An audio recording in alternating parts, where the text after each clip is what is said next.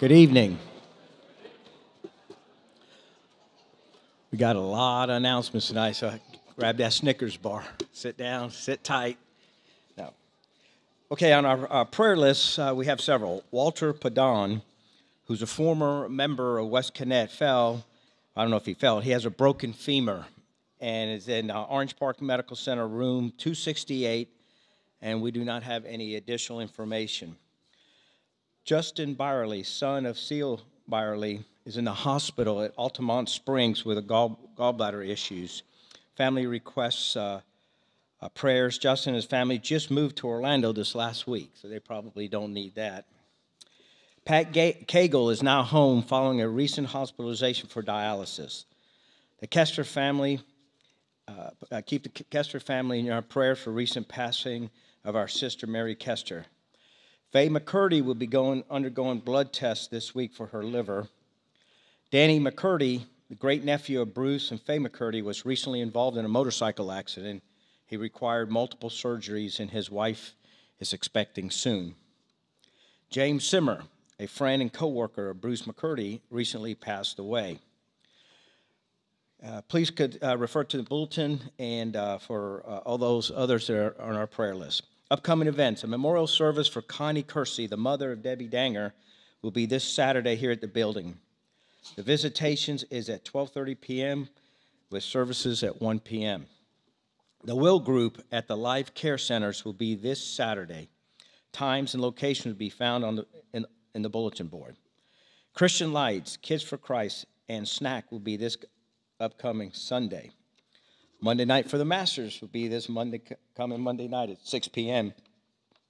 A senior dinner will be next Wednesday at 6 p.m. Please sign up at the seniors bulletin board if you plan to attend.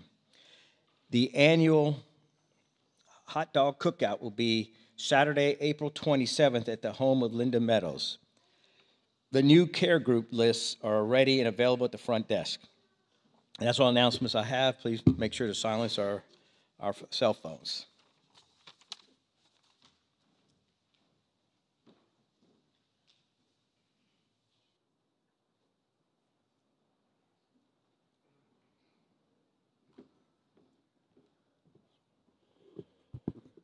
Good evening. Please mark in your songbooks number 382. Number 382.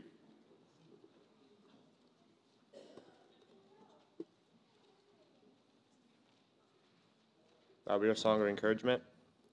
Once you've marked that, please turn to number 495. Number 495.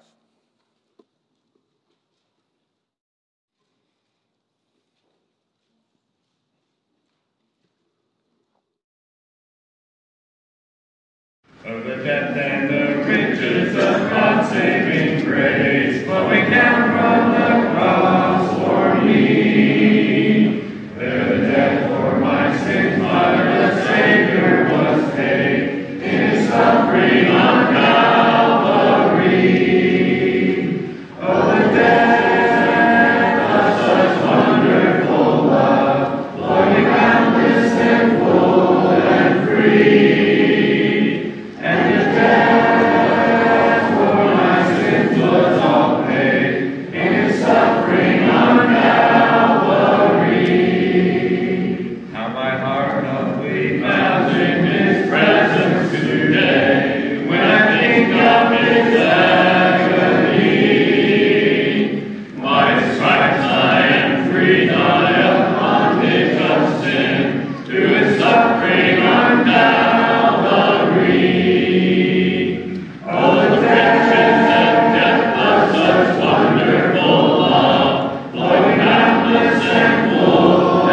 Free.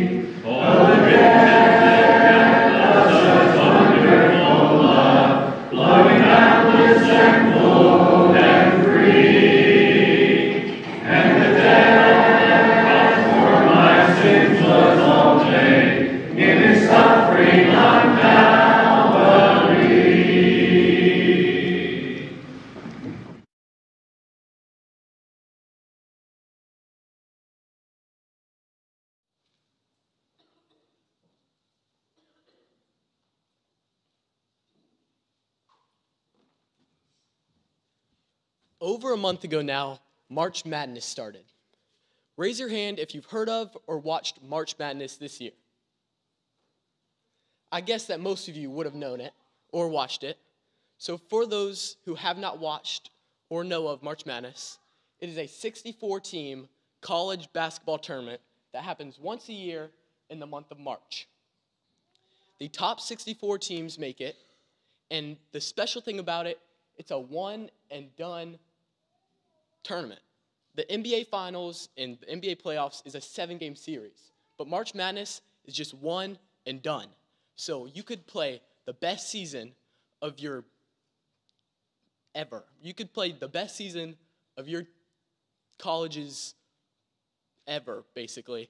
And then if you have one single bad game, then your season's over. All that hard work is gone. But if you have a bad team and you're like a 14th seed by chance, as in NC State, if you win just a couple games straight, you can make it to the Final Four. But Kentucky was a 3 seed. They had a great season. They were projected by a lot of people to win it all. They had one bad game, and their season was over. But in God's plan, in our lives, when we're under God's security, there's no one and done. We do not have to worry about that at all. So when we have God, there's nothing to worry about. Let's look at a couple verses that prove this. In John 1:9, it says, "If we confess our sins, he is faithful and just and will forgive us of our sins and purify us from all unrighteousness." So at the end of this verse, it says, it will forgive us from our sins and purify us from all unrighteousness. So no matter what, God is always willing and will always forgive us when we repent. And then let's look at Matthew 26:28. "This is my blood of the covenant, which is poured out for many for the forgiveness of our sins." We need to remember what Jesus did for us.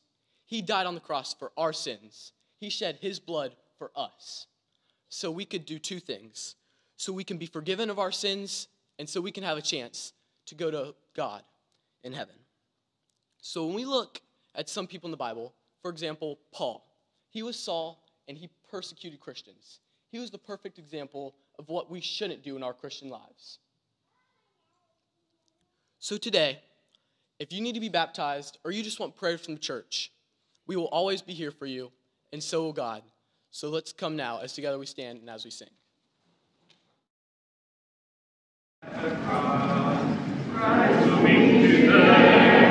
He intercedes for you. Lift up your voice, plead with him prayer, and begin life anew. Kneel at the cross, kneel at the cross, leave every care, leave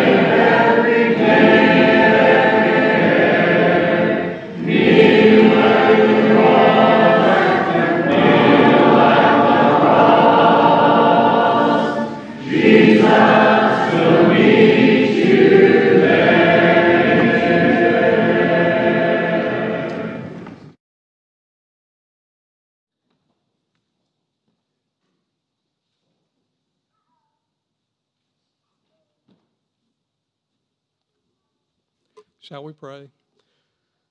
Holy Father, we're so grateful to you for this another opportunity we have to come here and study from your word and sing songs of praise to you. We're so thankful for Jesus Christ, our Savior, and for the hope we have of everlasting life that comes only through him. We thank you for the forgiveness that you give us if we confess our sins and the fact you forget our transgressions. Thank you for this time that we have to be together and this time of fellowship and study. We pray that we'll open our hearts and our minds to the truths that we hear and look for opportunities to apply it in our daily lives. In Jesus' name, amen.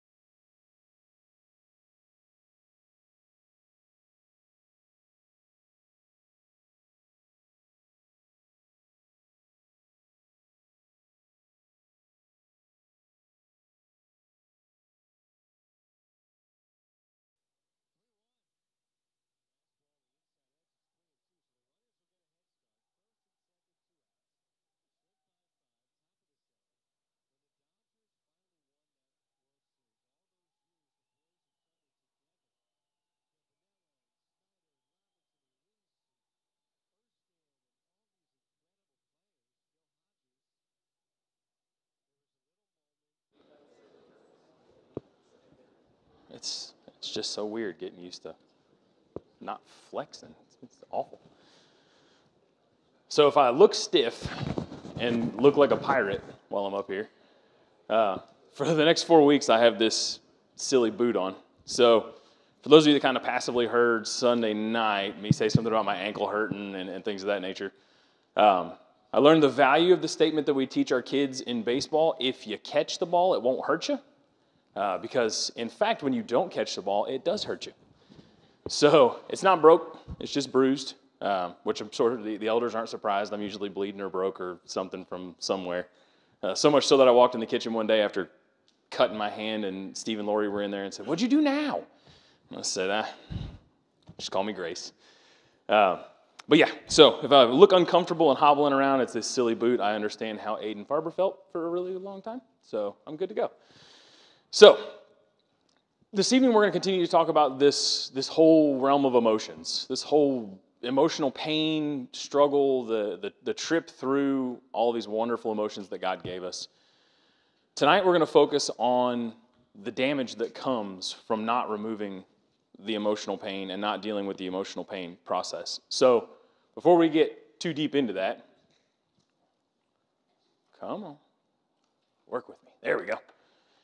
So just as a point of reminder, this is what our pain cycle looks like. As we progress through this class and go to the God's Healing Process class that we're teaching on Sunday mornings, we replace this pain cycle and overlay this pain cycle with a grace event cycle on how to process pain and turn pain events into grace events.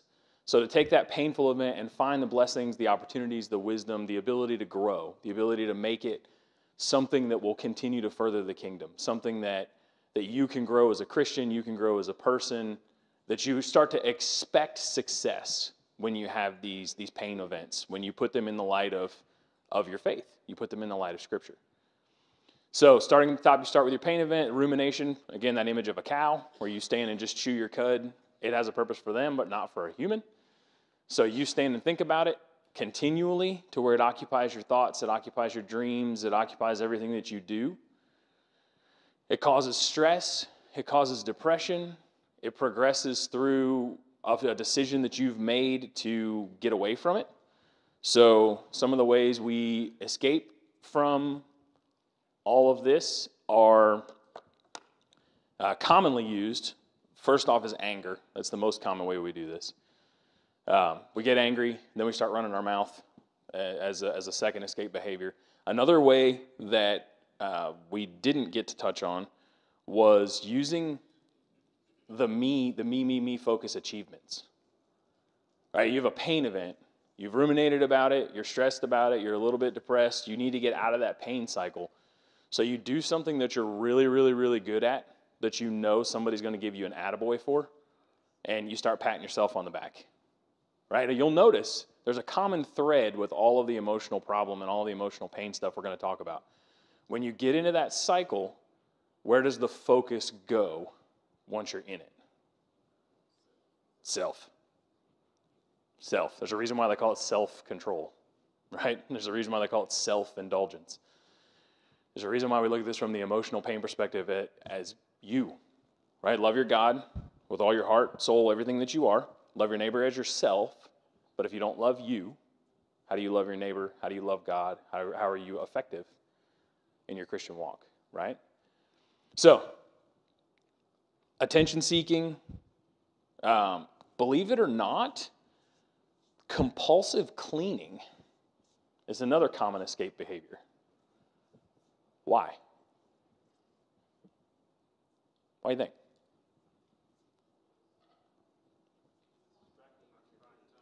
It's occupying your time. It's distracting you. It's tangible.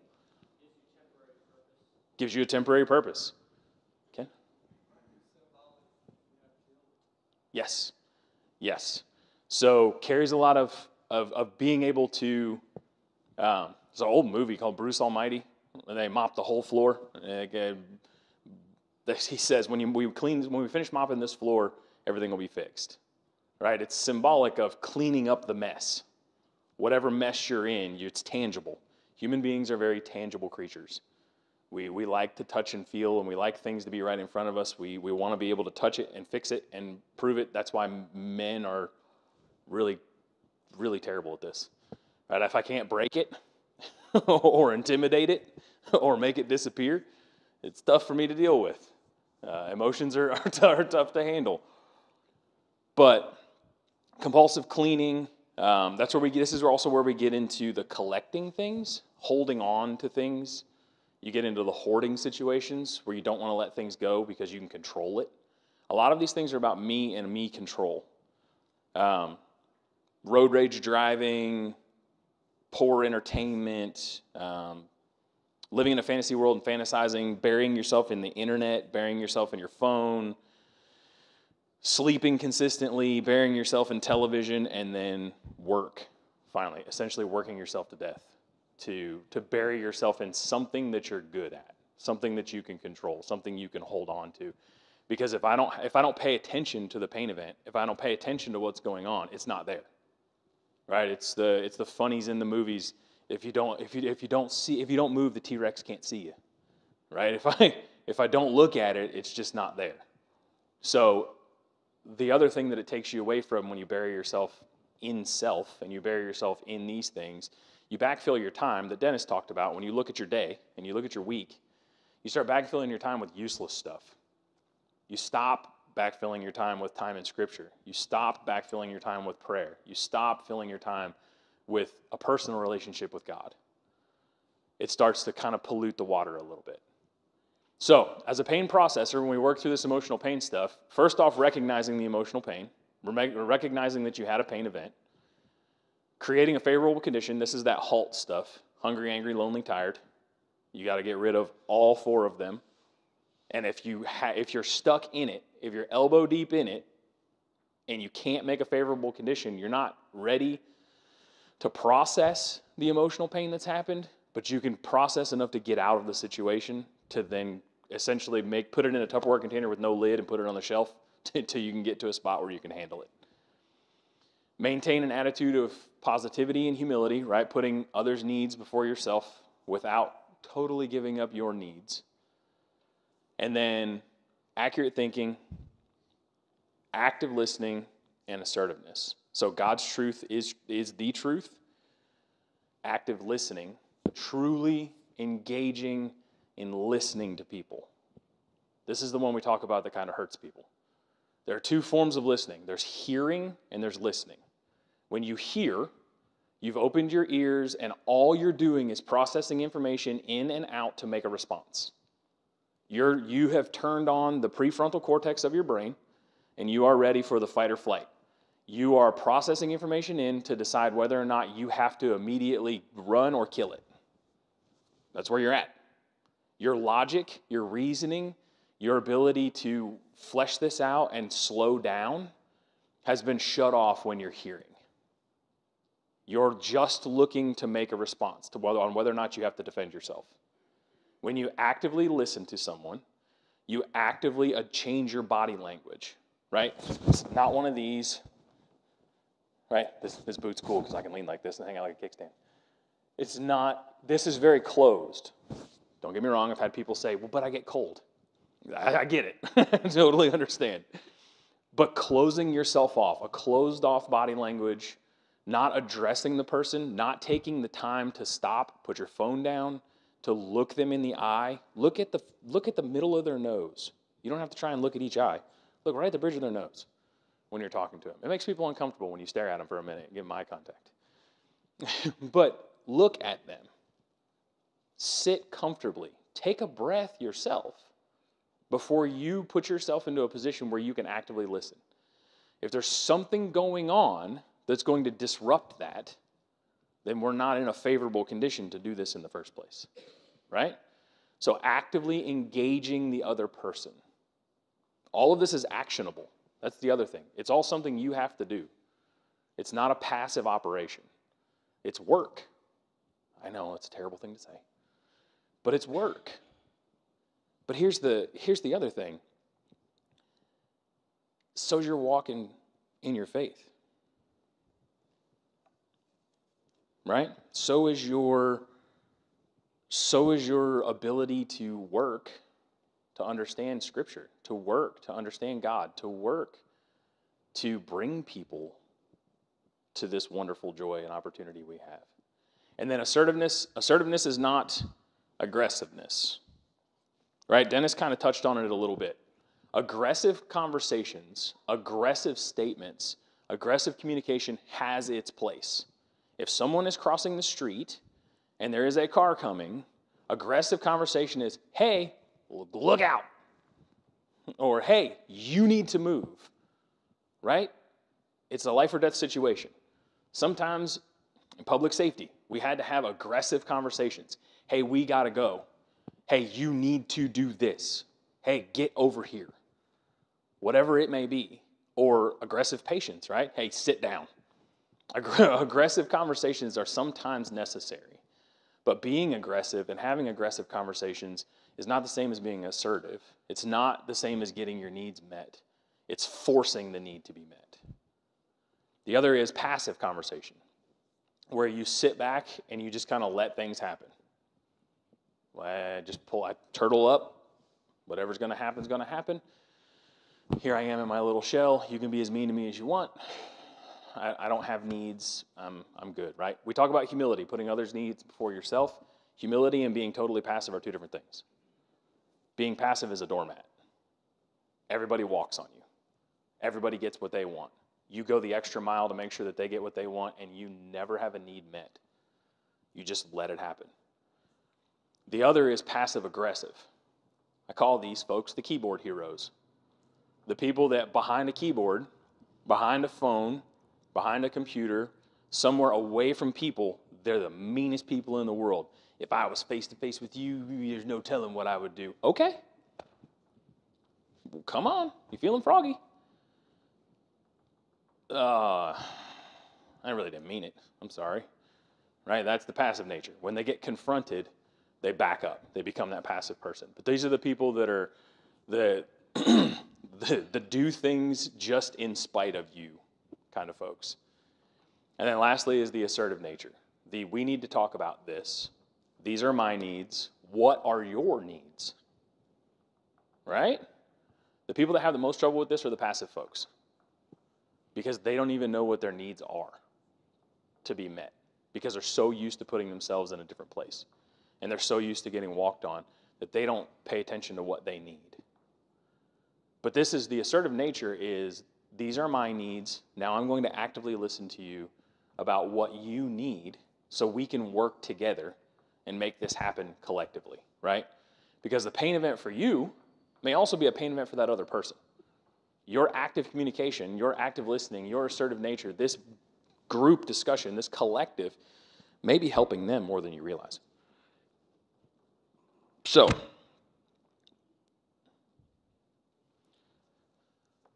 come on, clicker.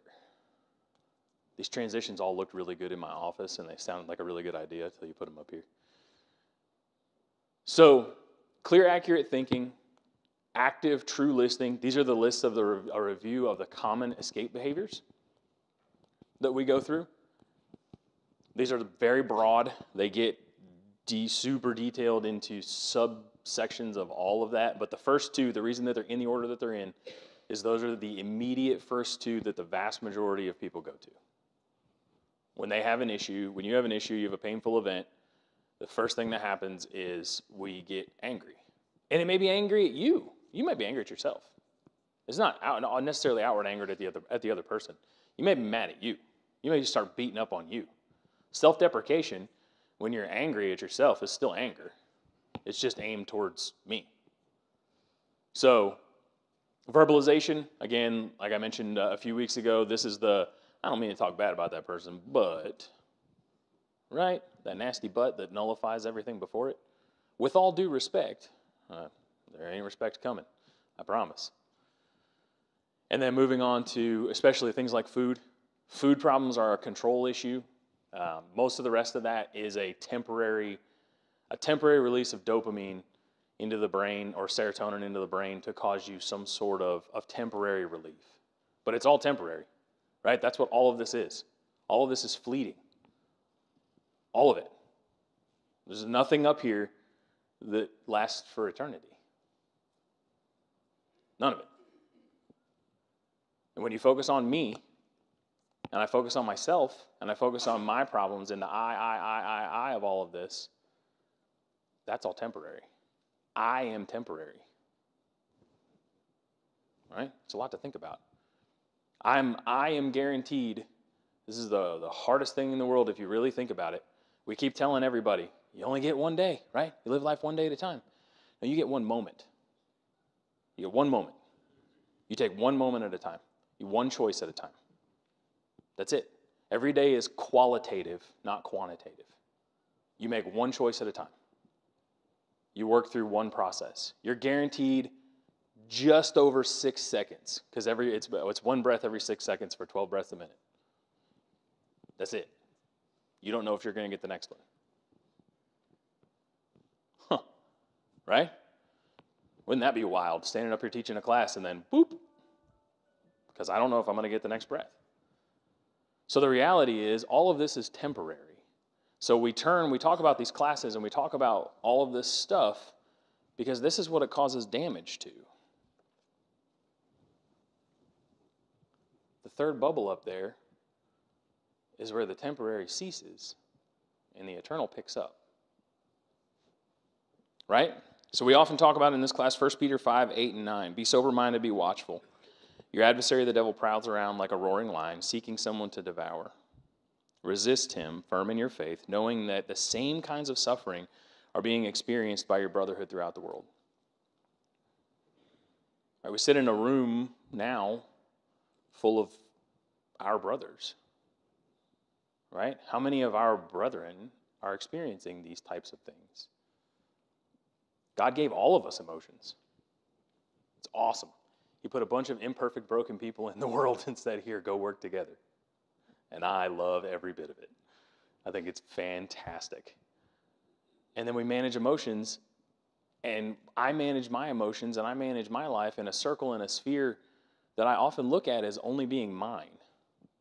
But if you look at everybody as having their own little sphere around them, as I get close enough, right, my sphere interacts with everybody around me. So paying attention to what's going on, paying attention to yourself, being aware that self-care is not self-indulgence, we work to avoid damage to this. What you think is how you feel is how you act. So damage to your thought process. Right? When we talk about damage to your thought process, statements like, I'm unworthy, I'm not good enough, I'm the worst person in the world. If people knew the real me, they wouldn't love me. Anybody ever made statements like that? I'm not good enough. Right? I'm unworthy. I don't deserve any of this. No, you don't. But, right? Shortcoming statements.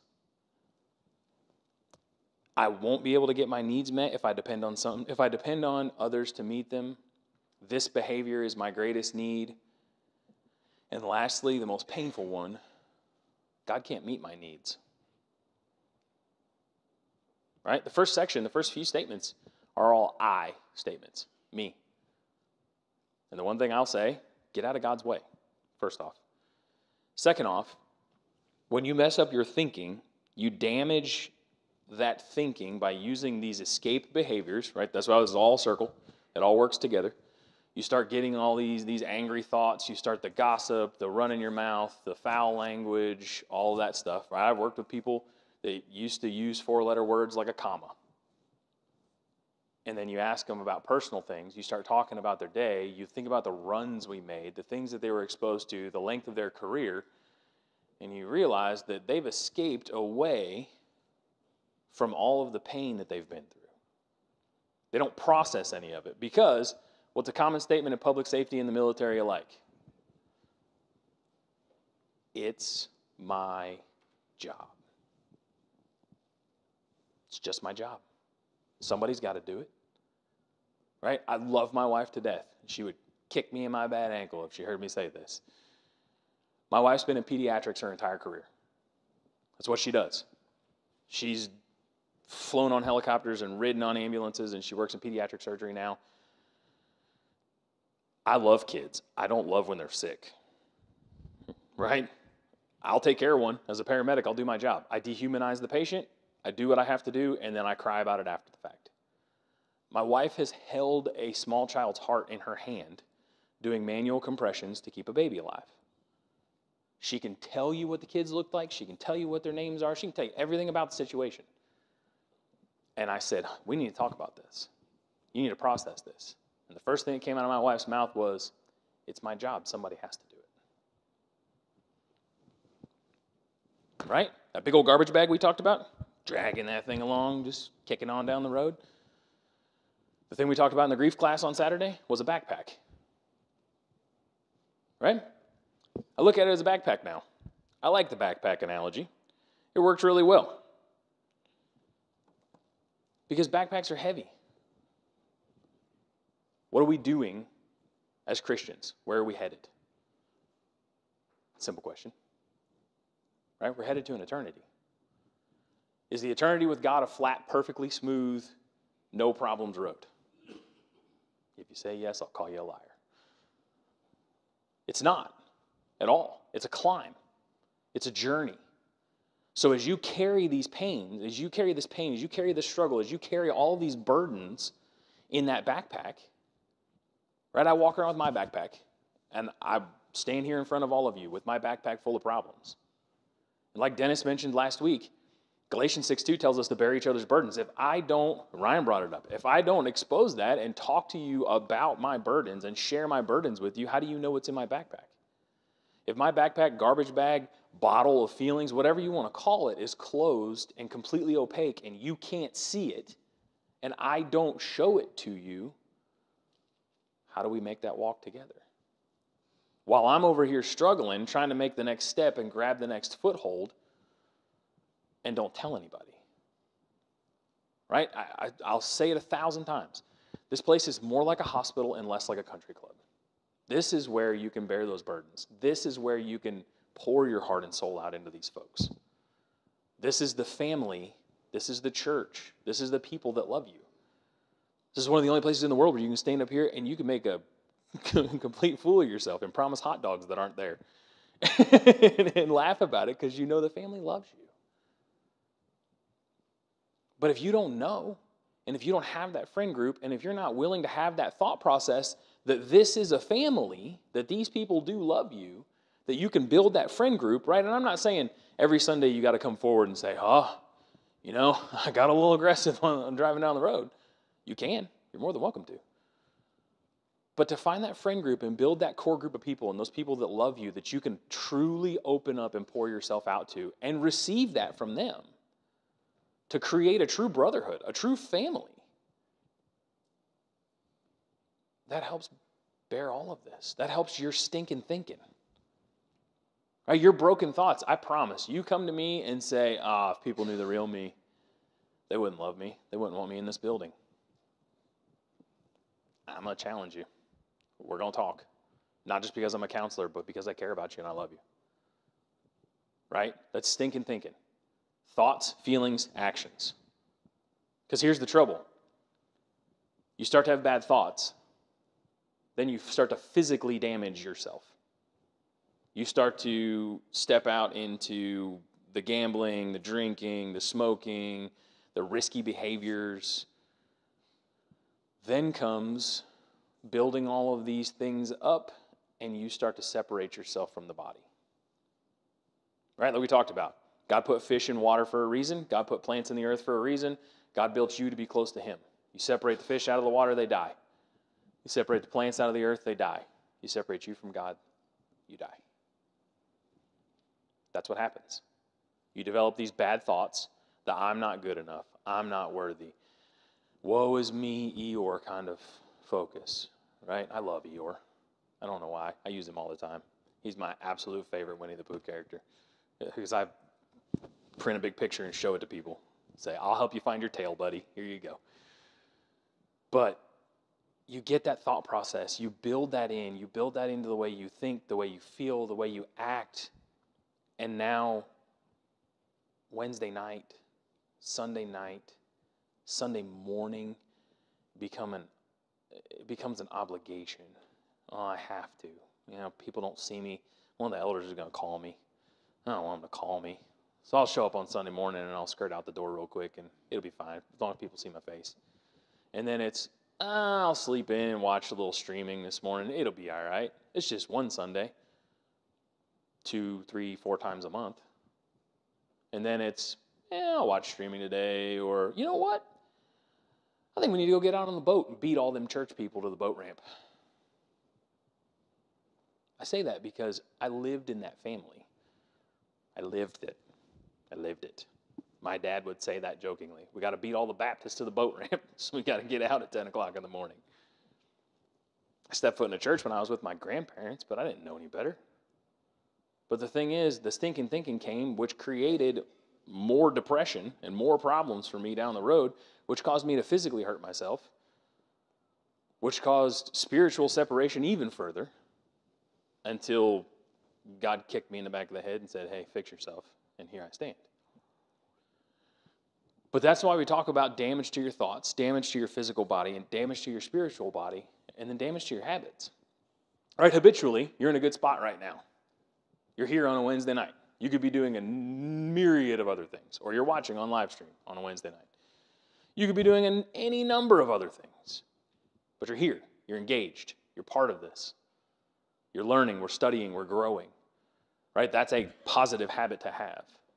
When you start talking about not dealing with emotional pain, not dealing with these problems, not working through this difficulty, you start talking about poor thoughts, broke down self, broke down spiritual guidance, and then your habits start to fail.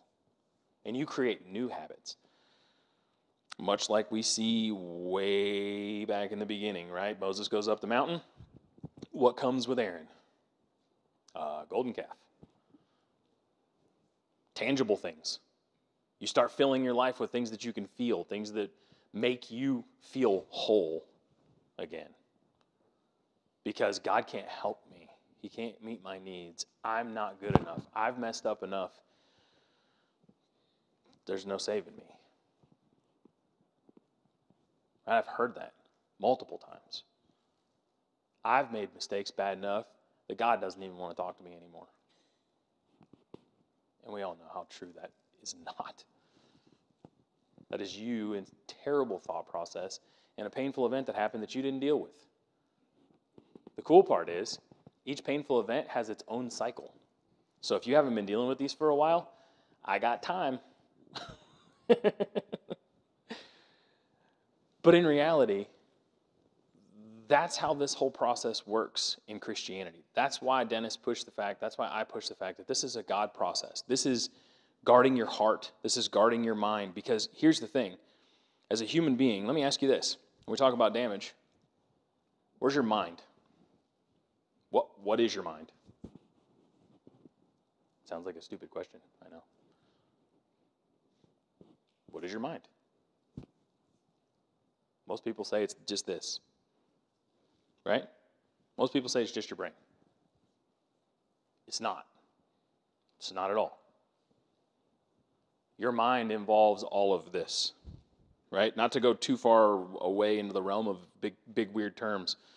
So much so that God created your body, perfectly created your body, to send out what are called afferent and efferent signals. It sends a signal from your brain out to your fingertips. When you grab something that's hot, it hits that, sends a signal back to your brain. Your brain says, hey, let go, silly. That's hot. Right? Your mind, your thought process, even involves your guts. Anybody ever heard the statement, garbage in, garbage out? Yeah, we talk about that a lot with eating. You eat garbage, you feel like garbage.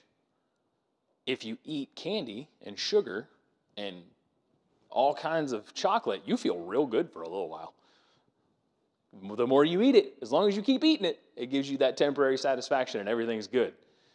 And then when you're like me, when you've eaten the whole cake, you're like, oh, man.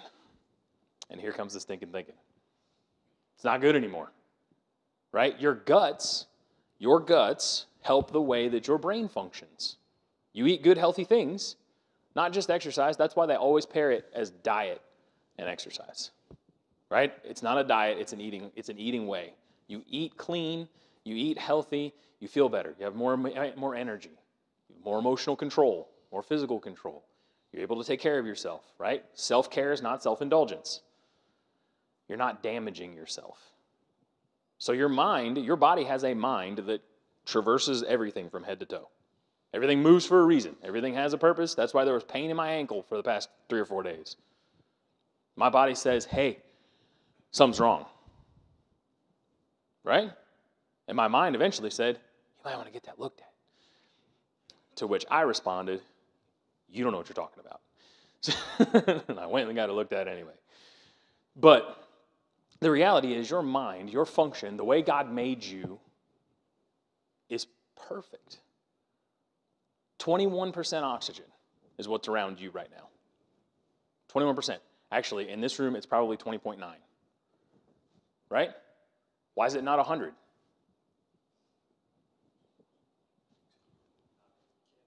You don't need it. We can't breathe 100% oxygen. It doesn't work that way. We can put 100% oxygen on you. It washes out your lungs. It causes you to get sick. Crazy, right? 21% oxygen. It's perfect. It's perfect for the human being. God made you perfectly. And the coolest part is we get to watch ourselves mess it up. So the reality is when you talk about your mind, you talk about your feelings, you talk about your thoughts. Thoughts, feelings, actions. Anybody ever have those thoughts? And I still get them. Right before you're going to do public speaking, right before you're going to do something new, where your stomach gets upset a little bit. Yeah, right? You don't think about it anymore. It's happened so many times. So much so that before coaching a baseball game, I don't eat. And I'm just coaching 8-year-olds, right? I couldn't imagine the high school coaches. I wouldn't eat for a week. I don't eat before a baseball game. My stomach gets upset. It's all connected, right? So when you start thinking poorly, you start eating poorly. You stop taking care of yourself. You stop sleeping. You start to create physical damage. If you're not sleeping, how much time when you can catch up on sleep? You ever notice you can't ever catch up on sleep? Never. Never. You can sleep for 14 straight hours, and you're still going to wake up tired. But you're always going to be chasing that fix. You're always going to be chasing something to make you feel better. You're always going to be working towards some way to fix the emotional problem. So this is why, right? This is the why. Why do we talk about this? Why do we bring this to the auditorium? Why do we keep beating you over the head with it? Because it hurts your walk. It hurts your trip to heaven. And I'll also raise this: hurt people hurt people. Right? When I was hurting, when I was coming off the fire line and I was going home after watching death, destruction, and mayhem for 24 hours, I was short-tempered. I was exhausted. I was mean. I was passive-aggressive. You put a box out there and I'll check it in a negative way. Because I was hurt. I just watched Lord knows what happened that day. Right? And we joke, and I joked before, if you can't get arrested for it, they call the fire department. I'm serious. It happens all over the country. We did everything. And there's no telling what I saw. But I took it out on my family because I wasn't able to process it. I didn't have the emotional intelligence. I didn't have this thought process to say, hey, you need to get this stuff out of that bag. You need to fix this. We need to work through it. First and foremost, go to God in prayer, right? We got to talk, God. I got problems and I can't sort this out. And I'm telling you, having tried to do this by myself before, if you've never tried this by yourself, please don't. Please don't. I speak from experience. Do not try this by yourself. You cannot do anything by yourself. It is a walk with you and God. And if you think you can do it by yourself, I will sit and talk to you till you're tired of hearing me speak about how poorly it is going to go for you. It doesn't work. You separate yourself from God, it doesn't work. It doesn't work. So, first and foremost, put yourself in God. Put yourself in that thought process. Put yourself in Scripture when you first wake up. Put yourself in Scripture and in prayer when you're stuck. Things may not be this bad, where you're at a physical damage point, where you're at a thought damage point, where you're at a spiritual damage point, but it may just be a bad day. The thing I will raise you is let's not let it be a bad day. We say that all the time. Well, I woke up on the wrong side of the bed, it's just going to be a bad day. No, it's not. It's going to be a bad 10 minutes. Why am I giving up the whole day? Right? Could you imagine anytime anybody went to battle? Anytime anybody went to battle, they lost troops, they got pushed back a little bit, and they're like, well, pack it in, boys. War's over. Why give up the fight? For 10 minutes. Right? You woke up, your water heater's bad. You got a cold shower. That's unfortunate. I'm sorry. It's a bad day. It's a bad morning. It's not a bad day. We're not giving up the whole fight. It's like it's the snowball effect. Once it starts rolling down the hill, you're standing right behind it, just kicking it on down there. And you're standing back watching it saying, man, why does this snowball keep getting bigger? It just keeps getting worse, and I can't figure out why. Don't give up the fight. Give up the 10 minutes. Give up a little ground, step back, put yourself in the presence of a God that can do anything. Anything. And here's the hardest part about the whole conversation. What are you doing when you put yourself in that position that God takes control? You're surrendering. Uh-oh. I don't want to let go. I don't want to let this balloon go. I don't want to let God do it. I want to hold on to just a little bit of it because I can do this. I can work through this. I got it. You're surrendering. You're not giving up, right? You're not just laying down to die to quit. That's not what I'm getting at. When you walk with God and you stop and talk to God and you say, God, I need help. Let's do this together. You're acknowledging and understanding that God is the Alpha and the Omega. God is all things, much stronger than you are, and he can also be your best friend. Right? Just like our kids. Just like all of these little kids. Help me. Right? How crazy is that to say? The greatest picture in the world that I have seen, and I really want to frame it and hang it from the wall in my office, it says, "Dear God, with tears, love me." Sometimes that's what you need. Sometimes you just need to pour your heart out to him and say, help, I can't do this by myself. I did. I've been there. So when we talk about this struggle, we talk about emotional pain. We talk about, I frequently in this class talk about Proverbs 4:23 through 27. Keep your heart with all vigilance, for from it flows the springs of life. Put away from you crooked speech. Put this divisive talk from you. Let your eyes look directly forward and your gaze straight before you. Ponder the path of your feet, then all of your ways will be sure. Do not swerve to the right or to the left. Turn your foot away from evil. And then 2 John 1:8, look to yourselves that we do not lose those things we worked for, but that we may receive a full reward. Right? Sometimes you got to give up a little ground. Sometimes when you have that bad 10 minutes in the morning, you got to give up a little ground. You got to give up a step. It's bad 10 minutes. I got to reframe my mind. I got to stop this. But the reality is when you look at things, to me, when you look at things like 2 John 1:8, to look to yourselves that we do not lose those things we worked for. Right? I'm not giving up the fight. I'm not giving up the war. I'm not stepping in to bad habits and bad thoughts and being a broken self. I'm giving up self. I'm giving up looking at me. I'm giving in to God, right? We've made progress. You've made progress in your spiritual walk. You've made progress in your maturity just in the human realm, in a secular, worldly realm. You've matured, right? You've learned. You've developed knowledge. You've developed wisdom. You've learned a lot of what not to do the hard way. I know a lot of you. We've all learned a lot of things the hard way. Contrary to what my parents tried to teach me, I still learned the hard way. But it's always a continual work forward, right? We talk about it in the grief class all the time. We don't really mention it in this emotional pain class, and I wish we would mention it more. We don't ever move on, right? We move forward. Moving on is totally forgetting the knowledge and wisdom you've learned from the past. People say, just move on. Sure, let me get right on that. If I could do that, I wouldn't be talking to you, wouldn't be upset about it in the first place. But the reality is it's a move forward.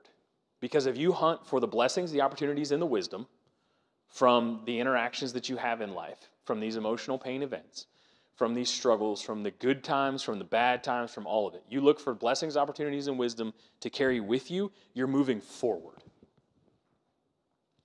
Just like when we talk about the 10 on the pain scale, the loss of a loved one. When you lose a loved one, that is an absolute hard 10. But you're never going to forget about that person. That person is never going to leave your life. They're physically not here. So when we talk about those things, we don't ever say, we're moving on. Because I'm not moving on from that loved one. I'm not moving on from that person that we poured life into each other. I'm taking them forward with me.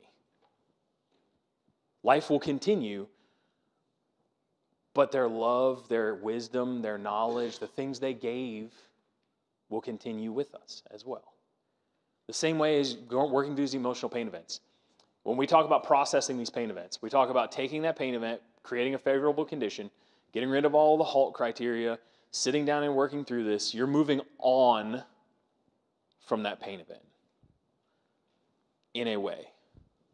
You're truly just moving forward. Your next step is just forward.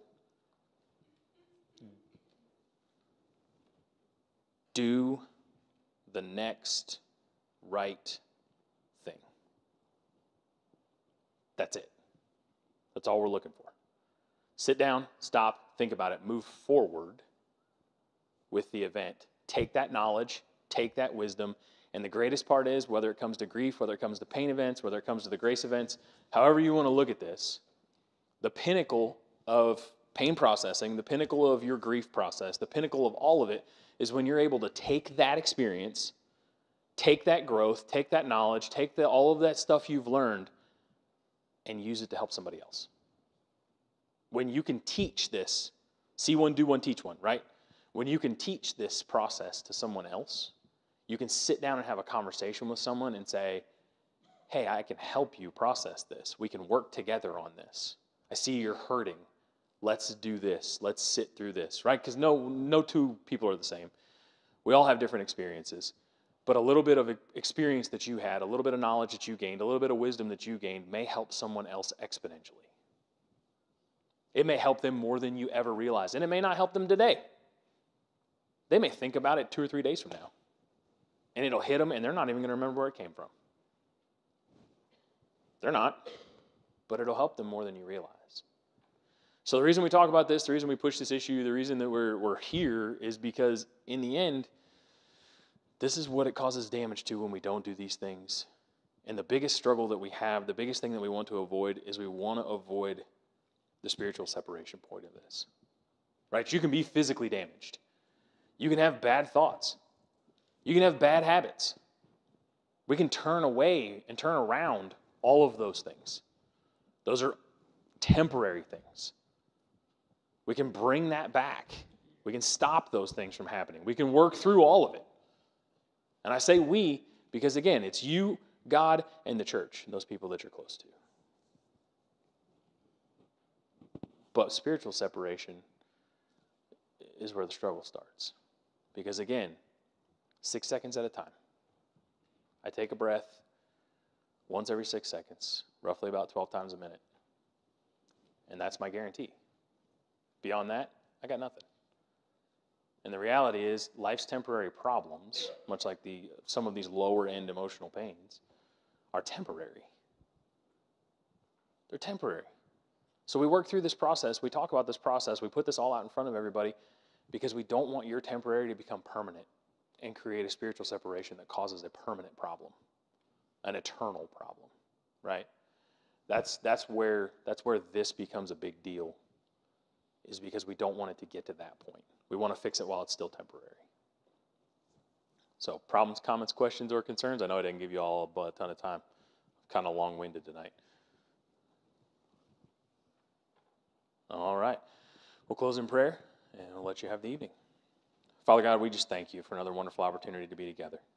We thank you for this fellowship opportunity we've been given. We thank you for the breath of life we were provided today, and we just thank you for the emotions. And Father, we praise you for the process that you've given us to handle those emotions, to work through these painful events that we have in life together. And Father, we thank you so much for the opportunity we've been given to share this life with those around us.